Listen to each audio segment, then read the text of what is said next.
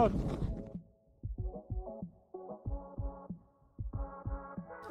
Welcome to Flaine and the Diamant Noir chair, which is on the upper mountain in Flaine's Snowshore Bowl.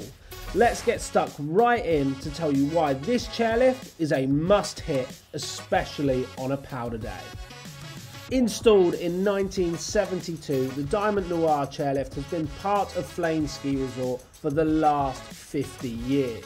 Accessing some of the best terrain in the whole of the Grand Massif, the Diamant Noir chair starts above 2,000 metres, so it has some of the best snow in the entire ski area.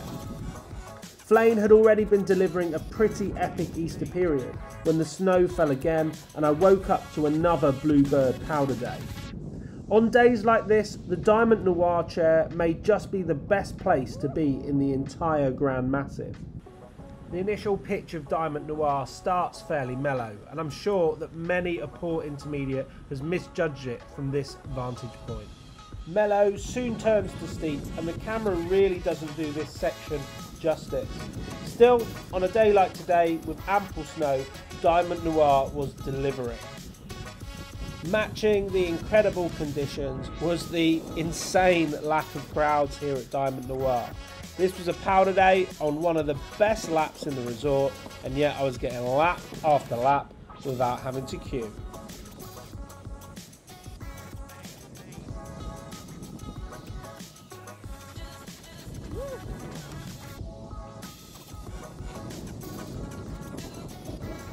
As the area directly underneath the chair begins to get tracked, Diamant Noir doesn't give in. There is exceptional off-piste to both the left and right of Diamant Noir, so let's take a look at what else is on offer. With just a short traverse to the right of the piste poles, you can find yourself in some super fun rolling terrain.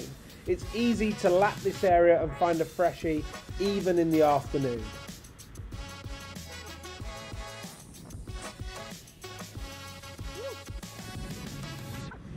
Alternatively, stick to the run and directly after the steepest section, cut left.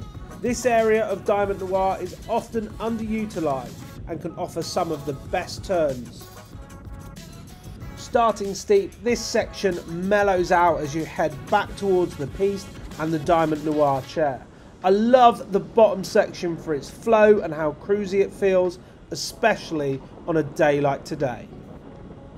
If you are looking for your dose of adrenaline, there really is only one place to head from the top of Diamant Noir.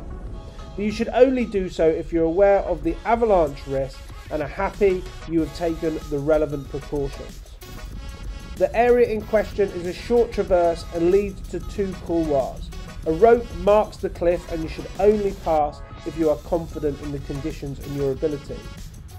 The nearest couloir has a steep entrance but opens into a wide face that looks back over the whole of Flaine. This face offers some incredible turns, and from here it's possible to lap from Diamant Noir or the DMC gondola.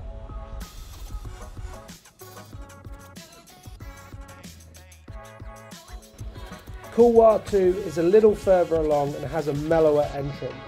Because it is a bit further away from the lift, it sometimes takes longer to track out. So this couloir can be a good option for finding fresh powder turns in the afternoon.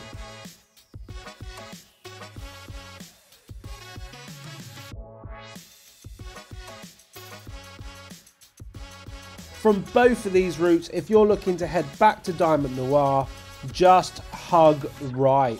If you keep heading over to the right, you'll soon come across the lift bowls and you'll be right back ready to lap again. So we've spent the whole morning just riding the Diamant Noir chair. It has been powder lap after powder lap. It's starting to get the slightest bit tracked, but there are still good times to be found.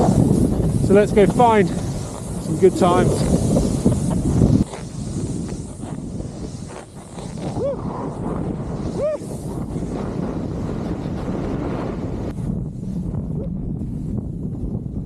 This is the stuff over here. This is the stuff.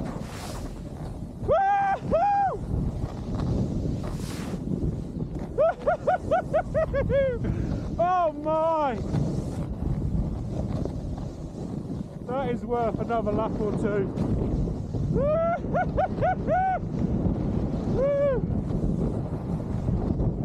That is so good. Oh my God.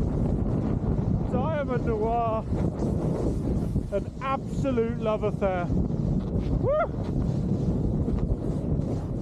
What a day.